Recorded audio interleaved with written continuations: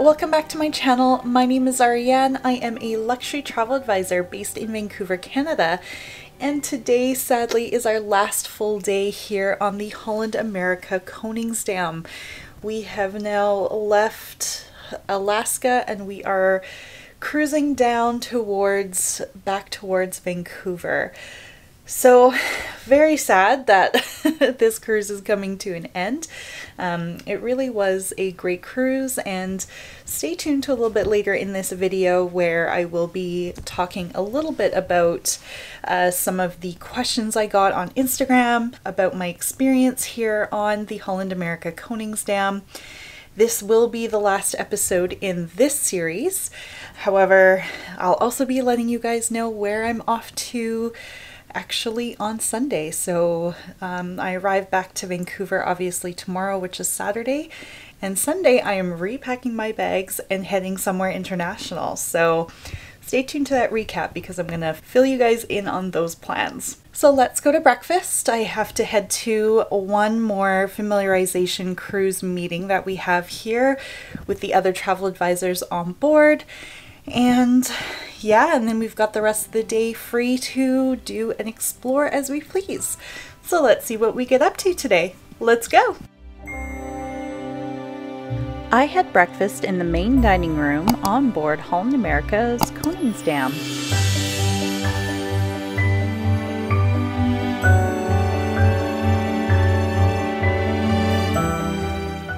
I headed back to my stateroom after our sales session and found that my cabin steward had put the luggage protectors out on the bed, a sad sign that things are coming to a close. This afternoon we were scenic cruising in between Vancouver Island and mainland British Columbia. I did see more humpback whales, however they didn't really show up too well on my camera. For lunch, I went to the dive-in and had another burger with some fries.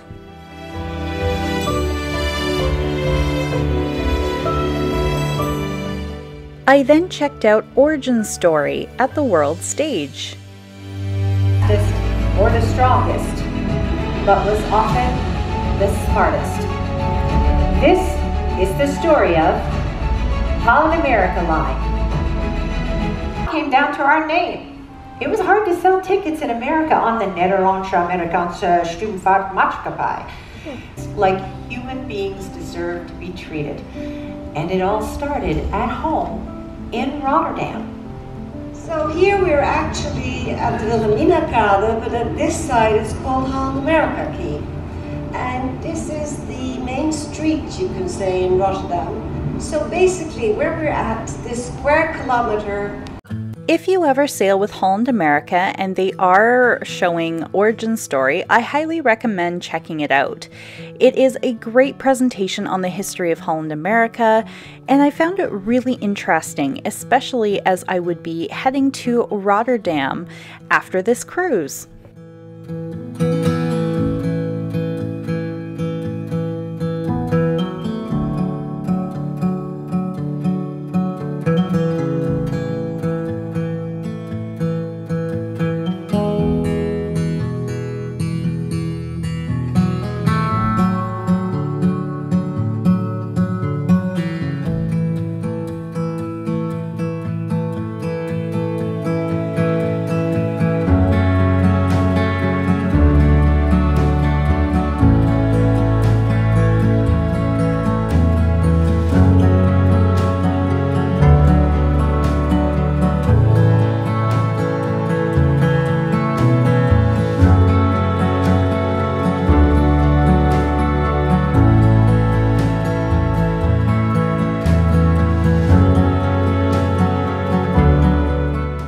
Unfortunately, the weather had turned as we were sailing through the inside passage, but it was still so scenic.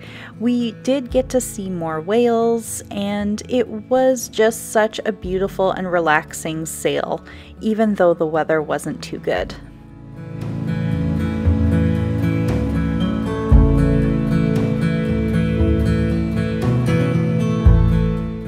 Hi everyone, so I thought I would answer a few of the Instagram questions that came through about my Alaska cruise here on the Holland America Koningsdam.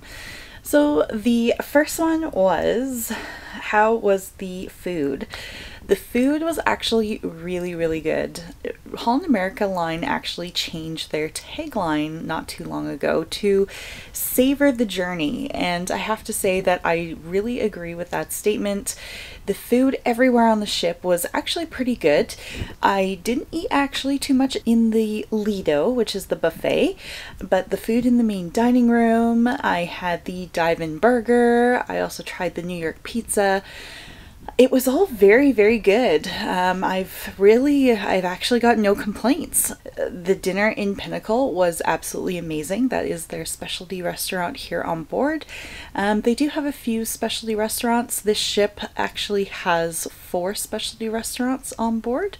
My meals that I had in the main dining room were actually very, very good and really good quality. So if you don't have a specialty dining package, or if that's something that you aren't interested in doing, the main dining room is actually really, really good. The second question is, what was it really like on board? So I think Holland America has a little bit of a stigma. I will say that. I personally really liked the atmosphere on board. Things have kind of changed. I've sailed with Holland America before, back in 2014 to Alaska, and I want to say that Holland America is not your grandmother's cruise line anymore. I'm obviously a millennial, and I really enjoyed my cruise with Holland America on the Koningsdam. She's obviously a brand new ship, so the styling is very light wood. In the Neptune Suite and Pinnacle Suite, as you saw, it's more of the darker woods, but really there's a light, airy feel about her, and she feels a little bit more luxurious than some of the other contemporary cruise lines that I've seen and been on. So I was really surprised by that. That was the first thing. The second thing is that, yes, there is an older demographic on board, but not as much as before. And I think what's kind of changed about that is that they've got this new music walk.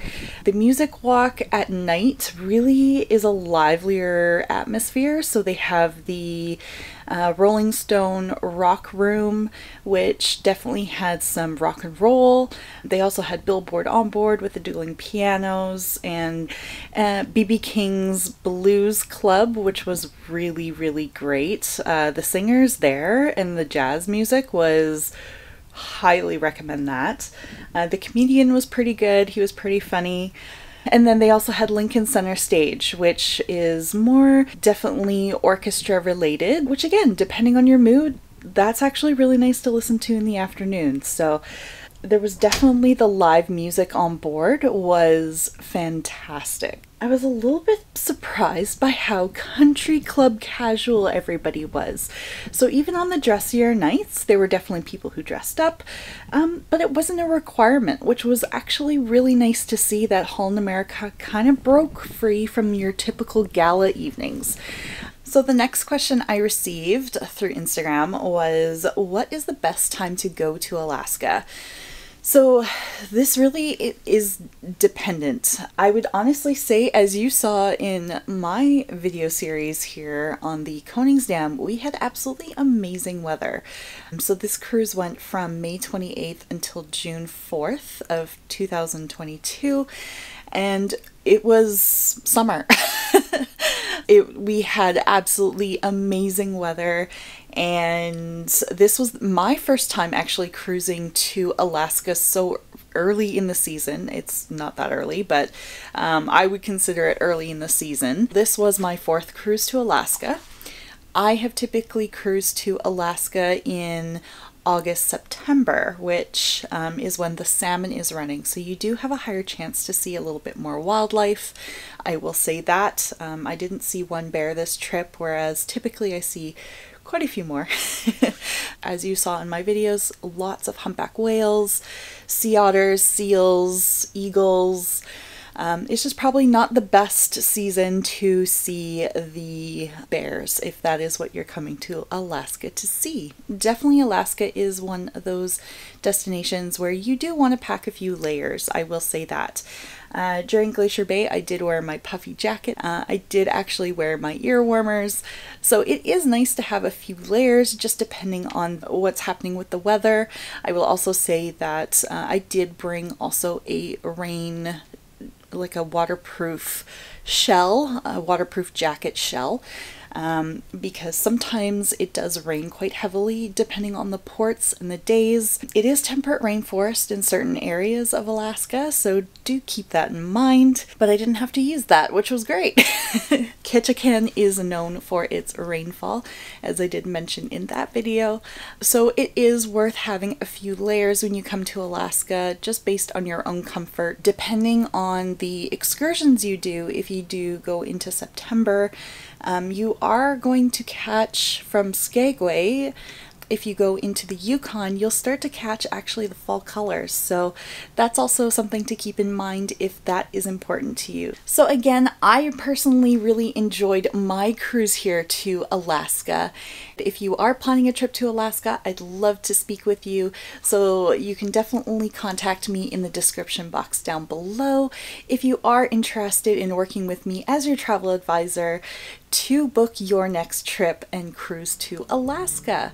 So let's get back to the video. I then got ready for dinner and headed up to the main dining room where all of us invited guests by Holland America as travel advisors, we all dined together.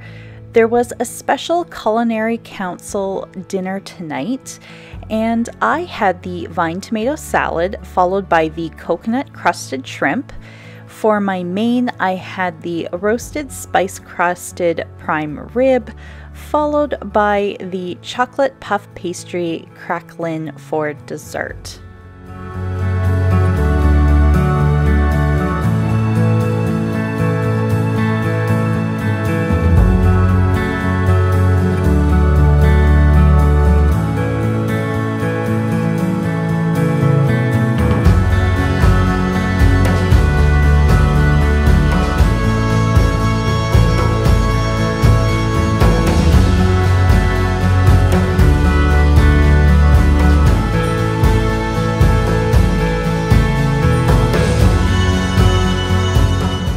I then headed back to my stateroom where I found my last towel animal of the cruise. I also finished packing as luggage needed to be put outside of your stateroom door by 10 o'clock p.m.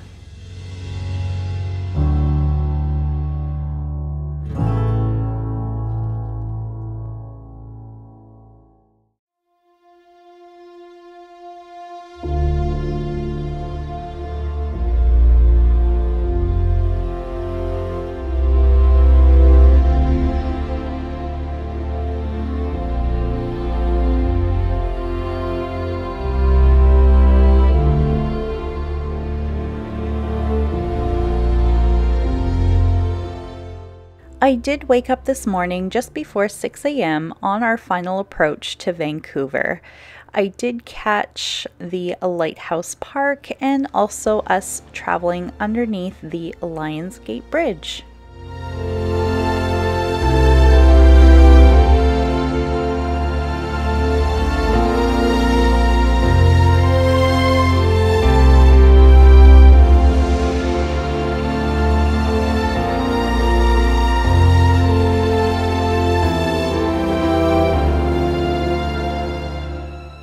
I did head up to deck 9 to catch Cunard's Queen Elizabeth arriving right behind us.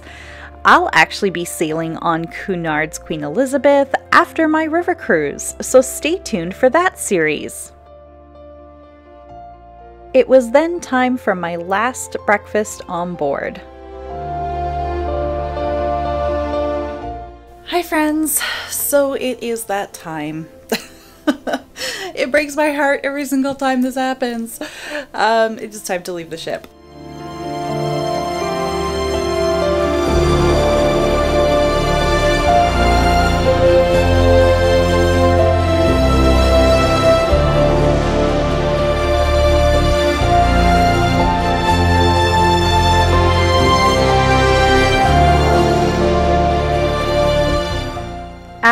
left the ship, I headed into the baggage pickup area, picked up my bags, and waited in line to clear Canadian customs, as you do need to do your ArriveCAN app currently before you actually disembark the ship. That was already pre-cleared with Canadian customs. So all we had to submit was our final declaration to Canadian customs. So I had such an amazing time on Holland America's Koningsdam. I really suggest, if you are looking for a contemporary cruise line, I really suggest Holland America. They do such an amazing job of Alaska. Hopefully you were able to watch all the videos in my series. Thank you again so much for watching. If you did enjoy this video and this video series, be sure to give it a thumbs up, and then also be sure to hit that subscribe button, because I am home. Today is June 4th, Saturday. Tomorrow, I'm actually boarding a plane to Amsterdam. So I am home for less than 24 hours to get repacked, laundry, everything done. And then I'm heading to Amsterdam for a river cruise on Avalon waterways. So I am super excited to bring you that video series next. It's actually going to be my first river cruise. I was supposed to do a river cruise in 2020. We just won't talk about the last 2 years. Be sure to hit that subscribe button down below, because that is actually the next video series here on YouTube. Can't wait to show you what I get up to in Amsterdam, and then also my cruising experience on Avalon waterways. So again, thank you so much for watching. We'll see you next time. Bye!